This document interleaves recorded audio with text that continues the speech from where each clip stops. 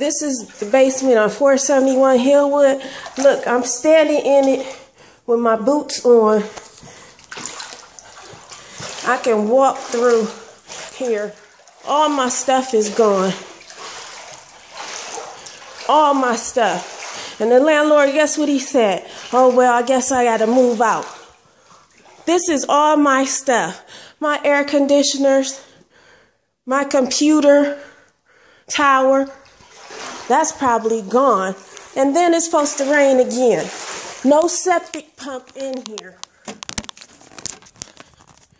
at all. I don't know what else to do. I'm walking through water. It's coming up the steps. This is the steps. It's coming up my step.